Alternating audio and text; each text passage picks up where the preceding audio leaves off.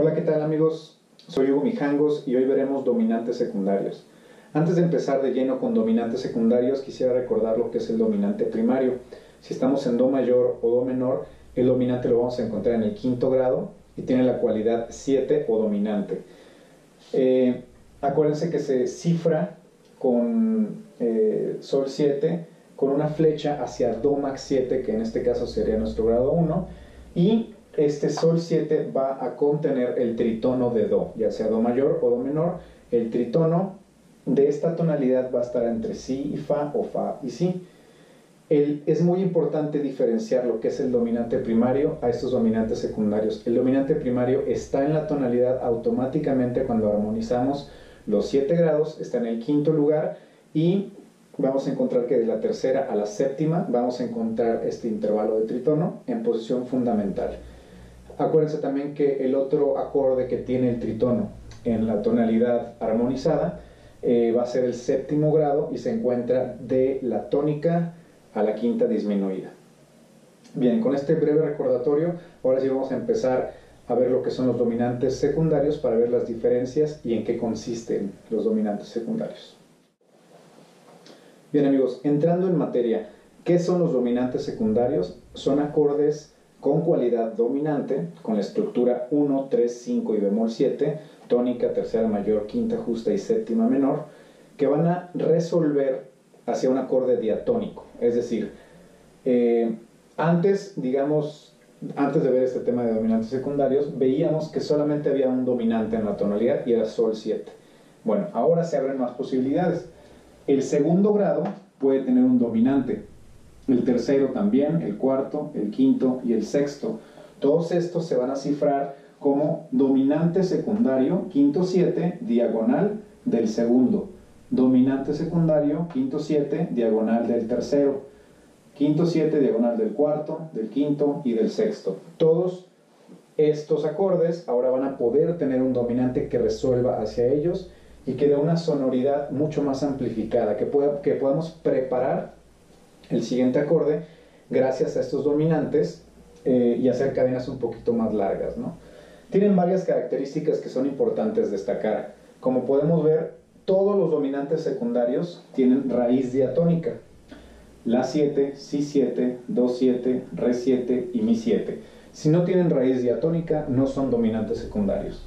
Otra, todos resuelven por cuarta justa a un acorde diatónico, exceptuando al séptimo grado. El grado diatónico pues es el segundo, el tercero, el cuarto, el quinto y el sexto. Todos, como podemos ver, llevan flecha porque resuelven por cuarta justa. Hay un movimiento de cuarta justa en el bajo, de La a Re, de Si a Mi, de Do a Fa, etc.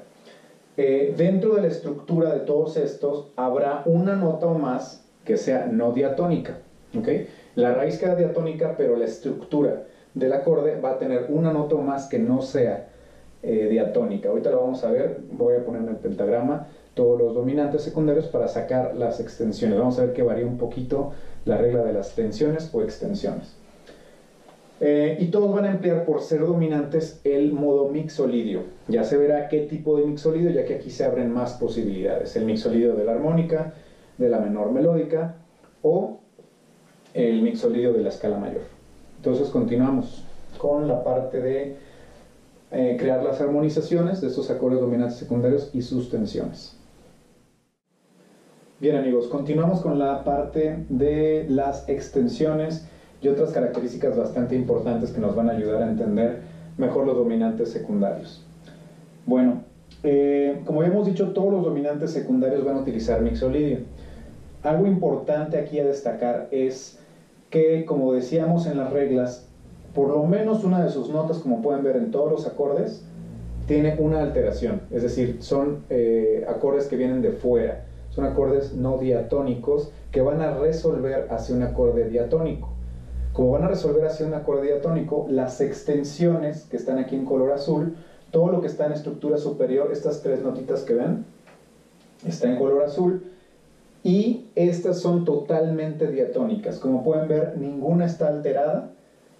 Y por lo tanto vamos a escoger todas estas como disponibles, ya que es otro funcionamiento, es como una forma distinta de cómo sacar las extensiones. No se cumple la regla de las tensiones que vemos para las tonalidades menores o la tonalidad mayor. En este caso, ¿cómo funciona? Bien, vamos a descartar automáticamente la oncena, porque la oncena justa no se utiliza en los dominantes. Digo, claro que todo se puede utilizar, pero vaya, en la teoría nos dice que no se puede utilizar en los dominantes.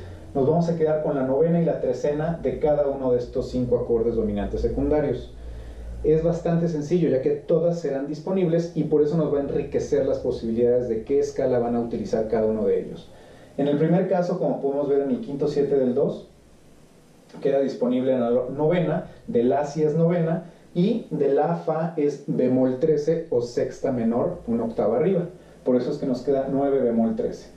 En el siguiente caso, de si a do nos queda novena bemol y nos queda trecena bemol de si a sol.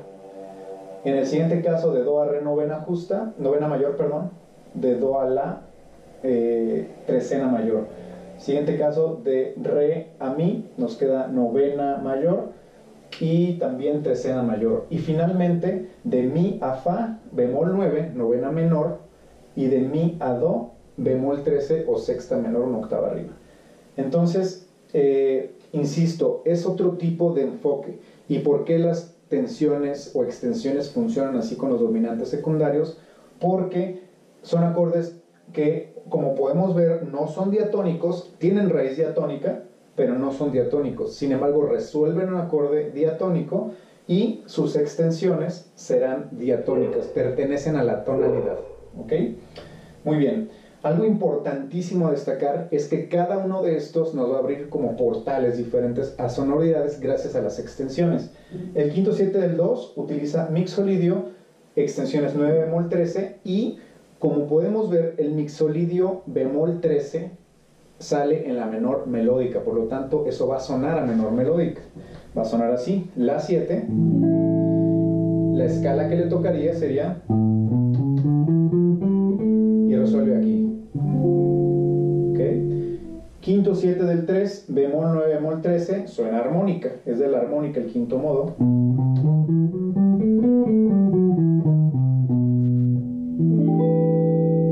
Vamos viendo cómo se colorea diferente cada uno de los grados, ¿no?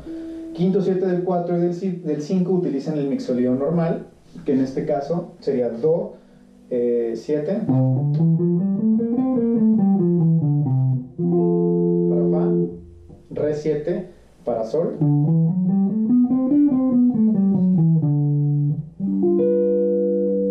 y aparece otra vez quinto 7 del 6 para menor armónica, la sonoridad que va hacia la menor 7, que sería un mi.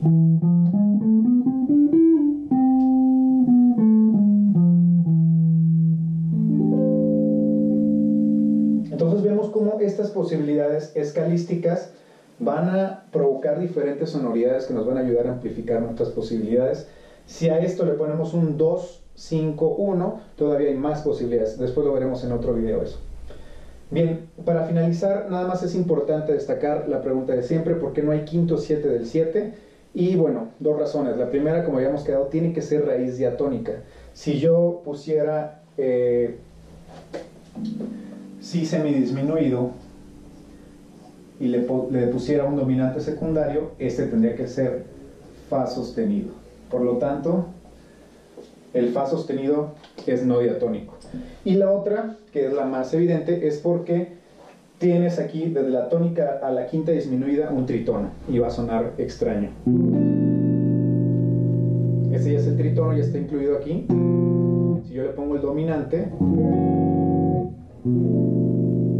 se siente como que no resuelve. Es por eso que este acorde por sí mismo es un dominante bastante fuerte para resolver al grado 1.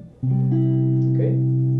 Bueno, muchísimas gracias por ver el video. Recuerden suscribirse, darle like, compartir si les gusta, y estoy a sus órdenes para cualquier duda, comentario, y podemos compartir también opiniones diferentes. No es que uno tenga la verdad absoluta, ni mucho menos, simplemente se quiere compartir algo y espero que les sirva.